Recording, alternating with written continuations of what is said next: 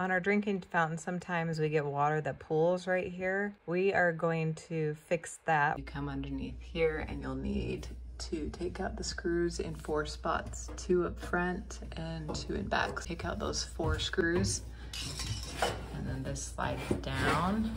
The metal is like bent in the back, so it'll just slide all the way down instead of pulling it out towards you. What you do is go underneath and there's a little U-shaped tubing that's called the P-trap. So we're gonna turn off the water and we are going to loosen up those 2 screws that are holding on that pipe before we change it. And usually there's a bunch of gunk that's stuck in there if water is pulling up top. We're gonna get this P-trap removed and we're gonna empty out what's inside of it and then we'll put it back on. I don't even know how all that stuff gets in there.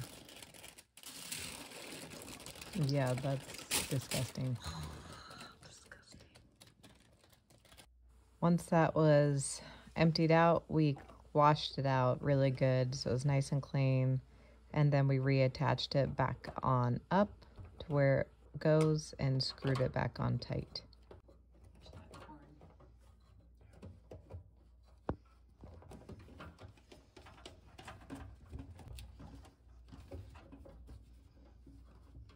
If you want to make the temperature of your drinking fountain water colder or a little bit warmer, then you can adjust it right here.